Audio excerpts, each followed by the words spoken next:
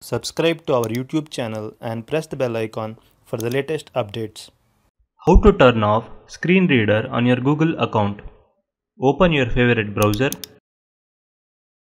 Go to accounts.google.com.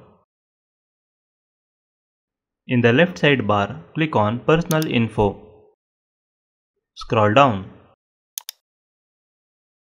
Under General Preferences for the web section, click on Accessibility. Toggle the button next to Screen Reader to turn it off. That's it. Screen Reader is turned off on your Google account. This is how you can turn off Screen Reader on your Google account. Thank you for watching.